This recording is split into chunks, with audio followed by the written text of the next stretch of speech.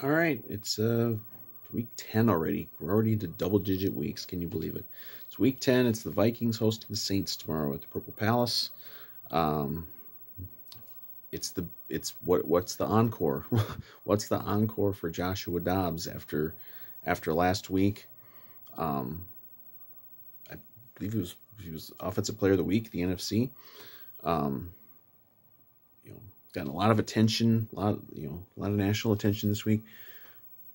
Is this going to be the classic though? You have the rise and then you have the fall. Is this going to be, are they going to be able to sustain this?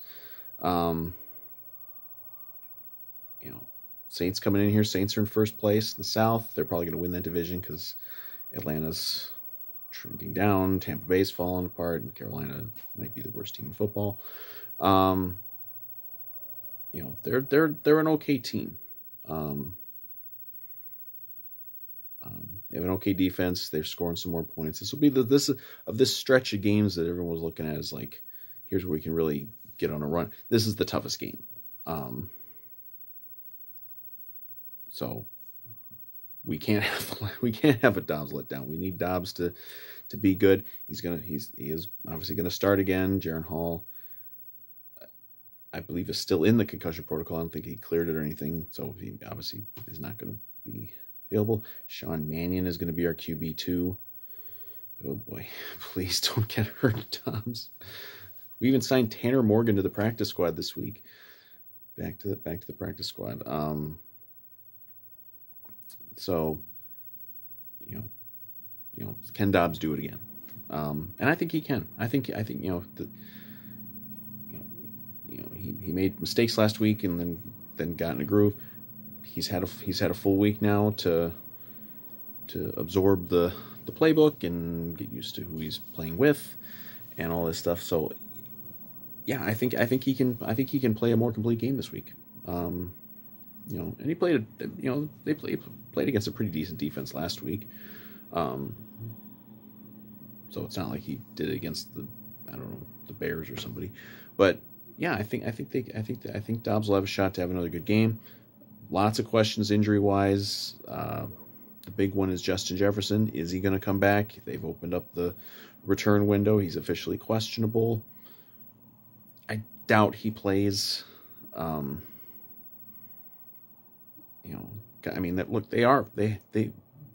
4-0 without him.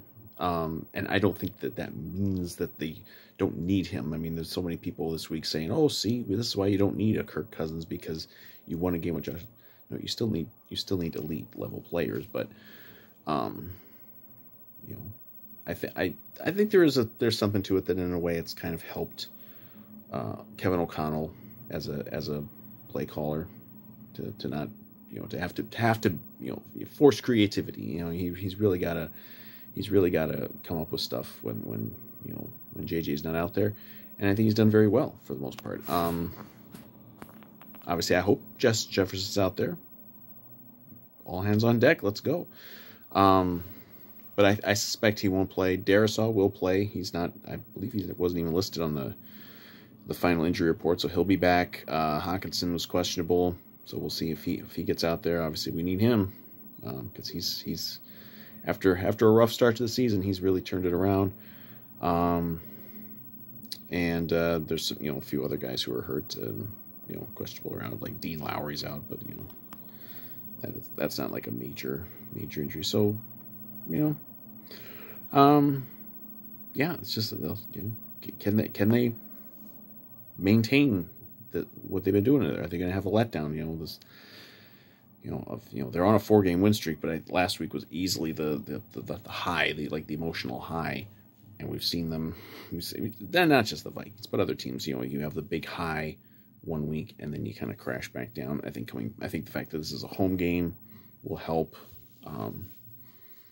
This is like their only home game in about a 6-week stretch, because they played the 49ers, then we're on the road, then get this, and then they're on the road again for a couple more, I think, after this.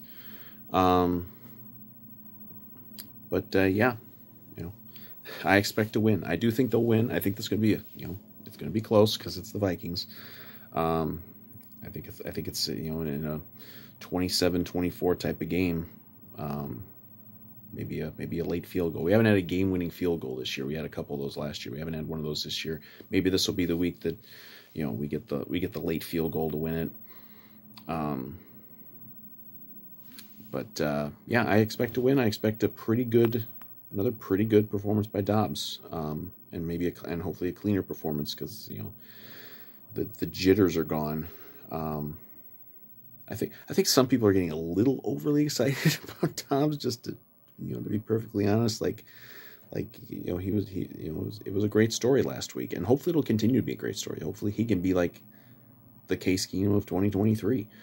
But I think people are getting a little overly excited. I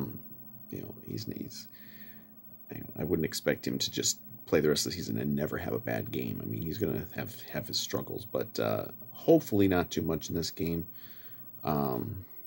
We got to beat the Saints. Always got to beat the Saints, man. Hate them.